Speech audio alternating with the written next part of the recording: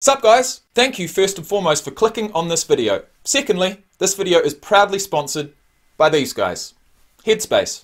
Headspace has one mission: to improve the health and happiness of the world. With millions of users in over 190 countries, they're well on the way to doing that. Originally created by an academic who decided to cut short a sports science degree to become a monk. He went on a journey lasting 10 years, travelling through Nepal, India, Russia, Thailand, Burma and Australia, before returning to the UK with a mission to share what he had learnt with as many people as possible. And if we look back in history, that does ring a bell. From the academic classrooms in the UK, all over the world and back again. Headspace was first just an idea, then a small meditation consultancy to an events company, and through an epic business partnership between a monk and a tech whiz, we now have the app called Headspace. So guys, by all means, head down into the description box below, check out Headspace for free, join me and millions of other people around the world experiencing a greater sense of mental health and mental well-being through the use of Headspace. You owe it to yourself and you owe it to everyone around you to take some time and look after your mental health. Thanks for watching guys, and enjoy the video. What's up my friends? Welcome back to another episode of Rugby Player Reacts. I'm your host Jacob McDonald, and today we are continuing this video series I'm currently working on titled Rugby Player Reacts to the NFL's Top 100 Players of 2021. I am the rugby player, I am reacting to NFL players, and in fact, quite the player he is. He is a wide receiver for the Bucs, he is now a Super Bowl ring recipient, and he lands himself at number 48 on the list. Solid season.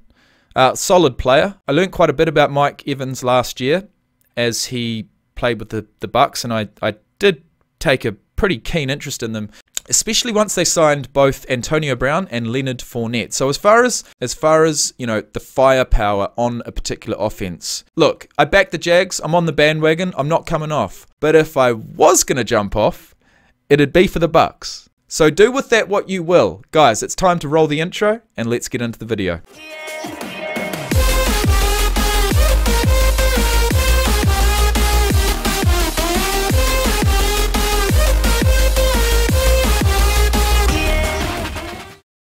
Alright, so big Mike Evans.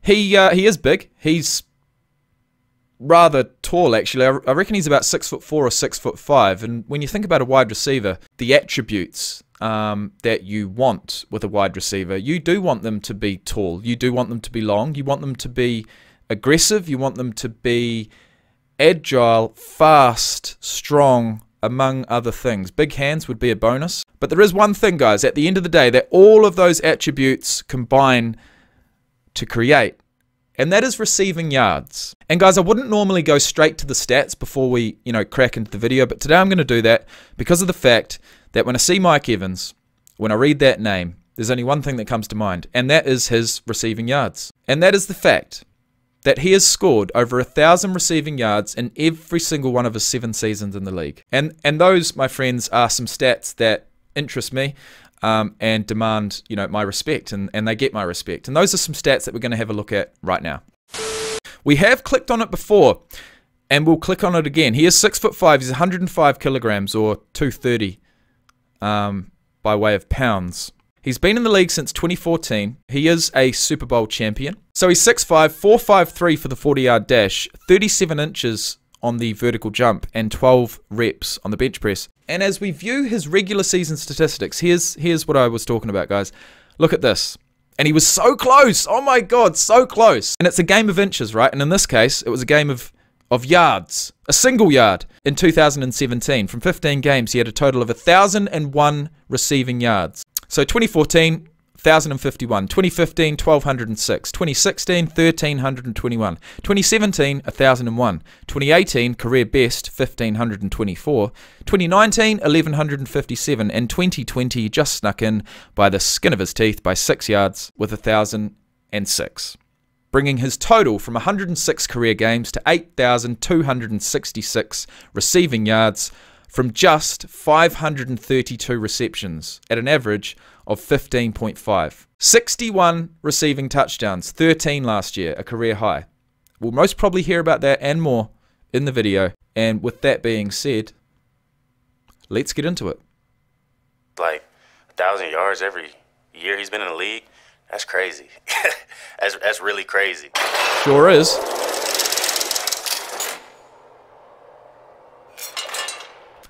That is a stat you'd be so proud of. Mike Evans is always angry. He's feisty, man. We was playing the Rams. He caught the ball, and I thought everybody had him tackled. I looked to the sideline to like get the next personnel group in because like I'm thinking the play's over. I thought you would know, so I looked to the sideline for the personnel. Then I turned around and I saw you reach. And all of a sudden I hear like the cannons go off, and I'm like, what is going on? Touchdown, Tampa Bay! Fire the cannons for Mike Evans. He refused to go down. Mike Evans wasn't going to be denied on that one. That boy still got in the end zone. I look up at the board, I'm like, there's no. So Godwin must have been on the other side. Antonio Brown was on Evans's side. way that Mike just did that. And it was like 2 or 3 guys around him, so like naturally you would expect him to get tackled. But he literally like fights off like 2 or 3 guys, like backs pedals, and just like say, I'm stronger than y'all.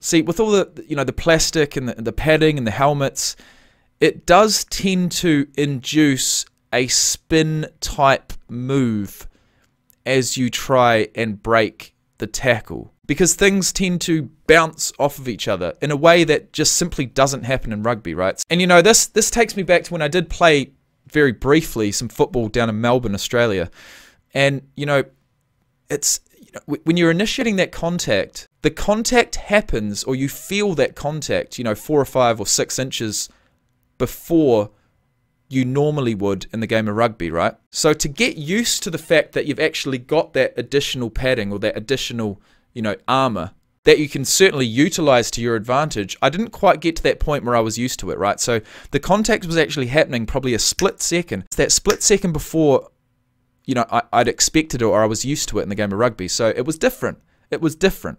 But the point I'm trying to make, guys, is when you actually get used to wearing pads, and when you get used to the uniform and the gameplay and what contact and what taking contact feels like, I feel like a dangerous runner in rugby could be even more dangerous in American football, with the ability to utilize those advantages as far as bouncing off tackles, as far as spinning off tackles, as far as breaking tackles in general. Just a thought.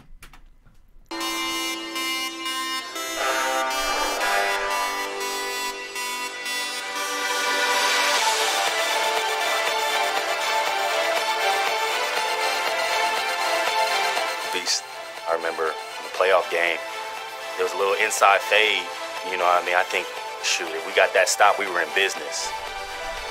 Tom Brady drops back, floats that little, it's almost like a floater pass to Mike Evans, and you see him slide catching it for the first down. That tells you all you need to know about a guy. Hey, this the playoffs.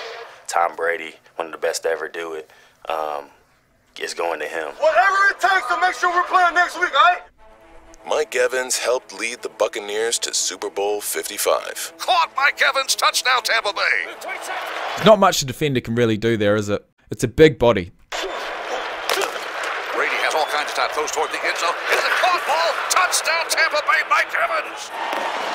In the big game, the Chiefs tried anything and everything to stop him.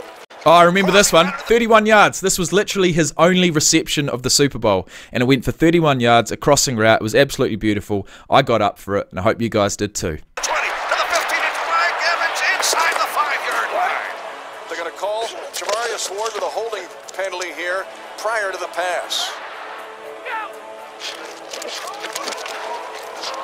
The flag will come out. Pass interference. Again, Mike Evans draws a flag. I was going to say, I didn't get that wrong, did I? I'm pretty sure it was just 1 catch for 31 yards.